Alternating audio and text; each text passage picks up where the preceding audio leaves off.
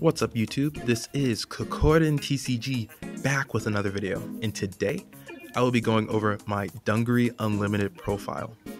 Long story short, I got absolutely nothing for Narukami. It was the one clan that I was okay with skipping on this banner because Eradicators are soon coming, they're on the horizon, and I know they're absolutely busted. But if you're a big Narukami fan or you've been waiting for Dungaree Unlimited, I wanted to show my take on the list. So for the triggers, I'm playing 4 heal and 9 draw. Just consistent, it works. If you want to play stands, you want to play crits, that's totally up to you, but 9 draw, that's a tournament standard for Narukami.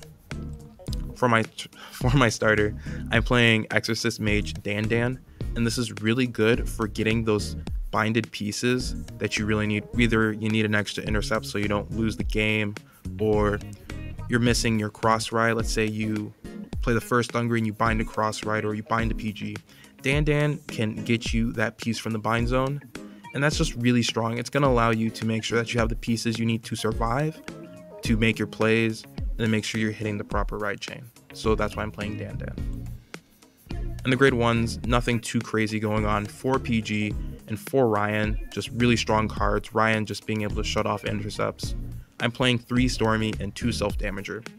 Stormy is just really good in this deck because you're constantly retiring with Dungaree. I even threw in some Death Scythe so I could get some extra retire in. There's very few turns when you're not getting off Stormy in the late game, and it's really good late game in this kind of build, so it helps build column numbers.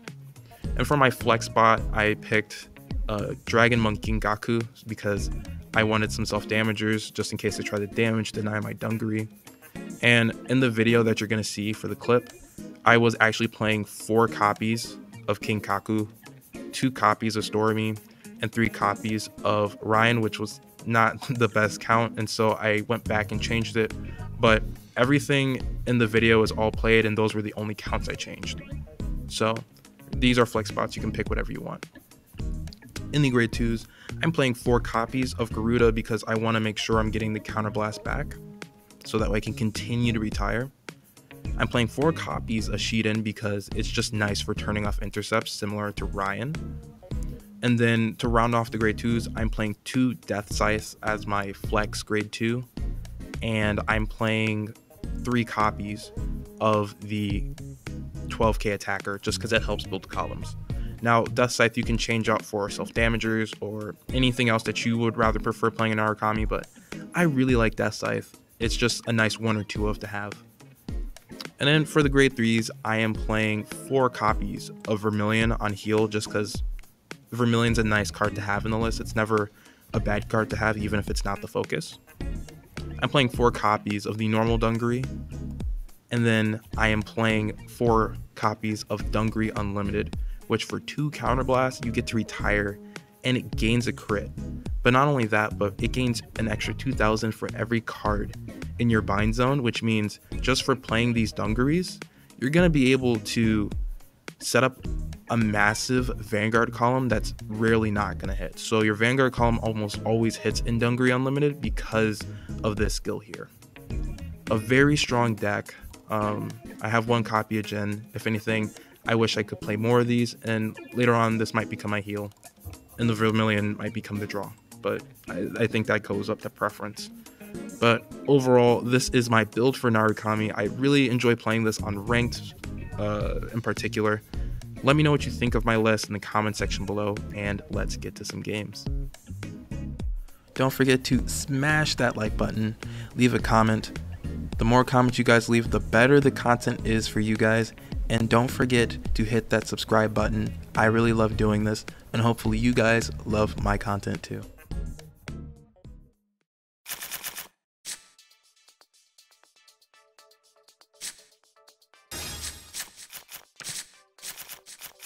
Stand up! Vanguard! Stand and draw! Ride!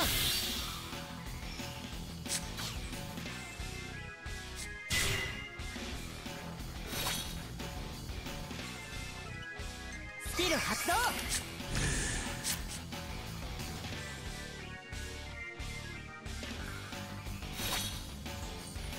Stand and draw!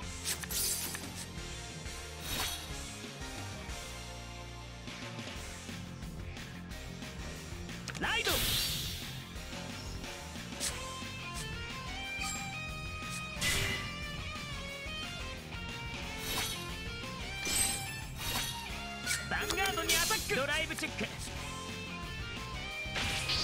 ダメージチェック。ス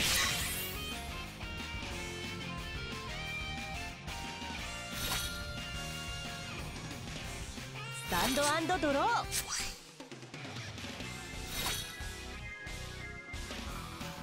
ライド。ヴ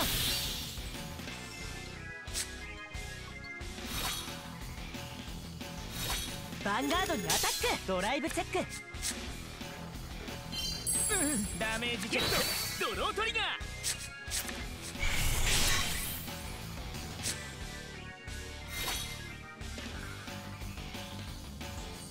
スタンドアンドドロー。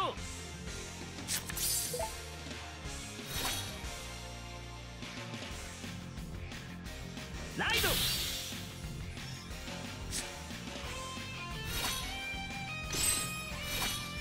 ヴァンガードにアタック。ドライブチェック。ダメージチェック。ゲット。ヒールトリガー。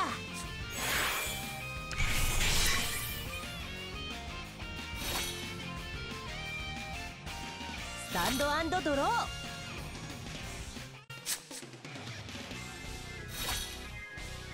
光と影は一つとなり、そして真の力が生まれる。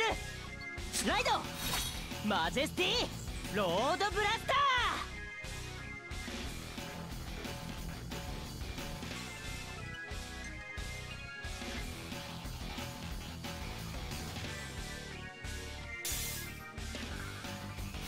ヴァンガードにアタック。ファーストチェック。セカンドチェック。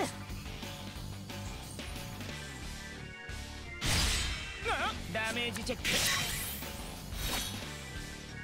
スタンドアンドドロ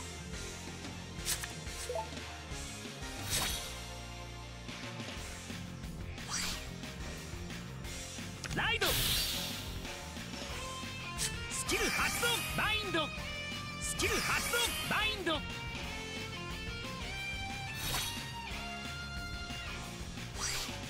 い。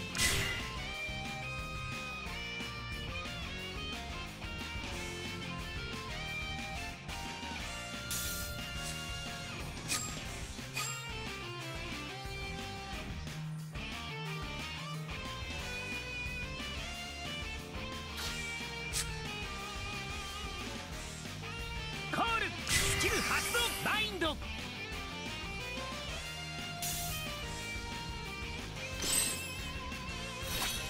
ヴァンガードにアタック。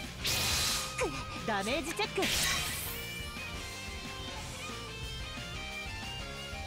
ァンガードにアタック。ファーストチェック。セカンドチェック。ダメージチェック。ゲット。ヒールトリガー。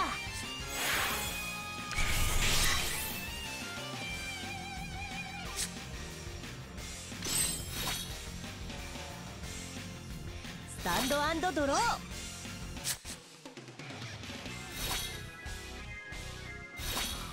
来て。スキル発動。スペリオルコール。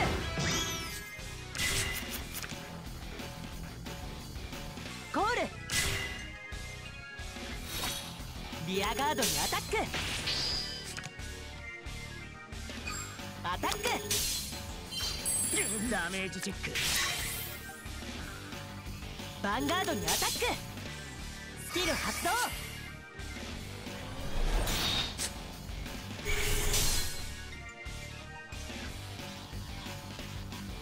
ファーストチェック。セカンドチェック。ドロートリガー。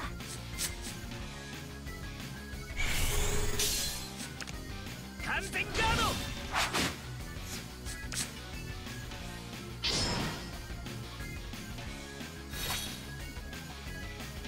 スタンドアンドドロー。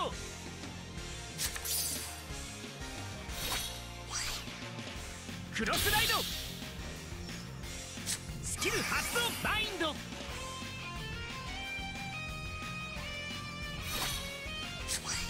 スキル発動。バインド。は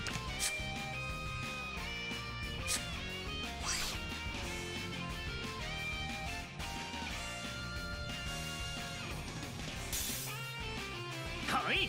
スキル発動。いけ。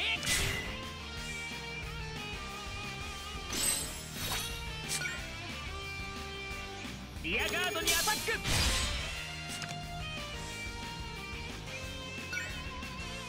アタック。ダメージチェック。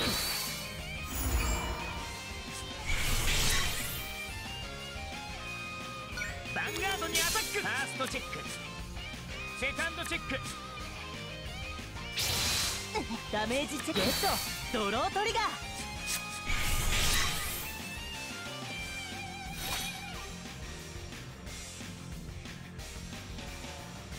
スタンドアンドドロー。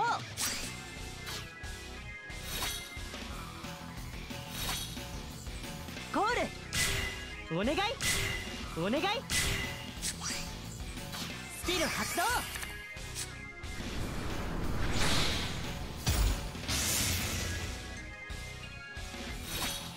ヴァンガードにアタック。ファーストチェック。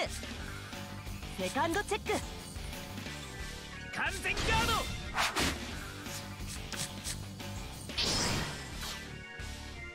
リアガードにアタック。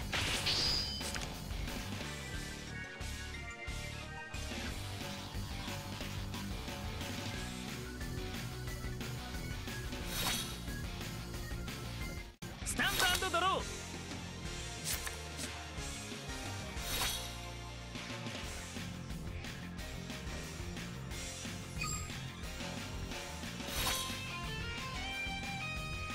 コール。コール。スキル発動。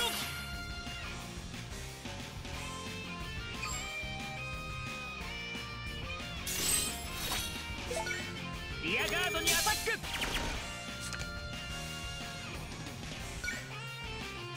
アタック。ダメージチェック。ヴァンガードにアタック。ファーストチェック。ドロートリガー。セカンドチェック。ドロートリガー。完全ガード。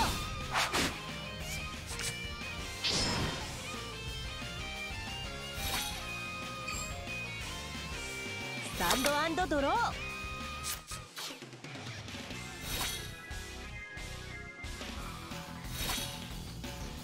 頼んだよ。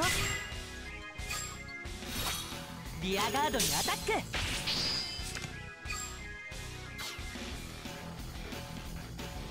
ヴァンガードにアタック。ファーストチェック。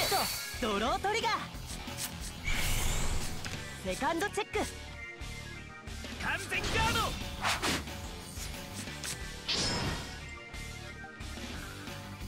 リアガードにアタック。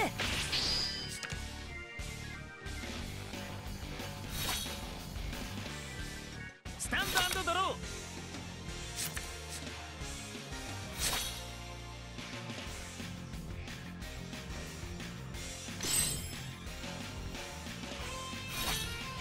かわいい。スキル発動。いけ。スキル発動。リリッカブレイク。バインド。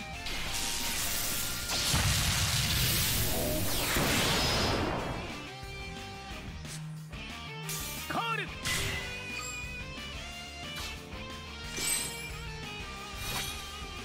ァンガードにアタック。完全ガード。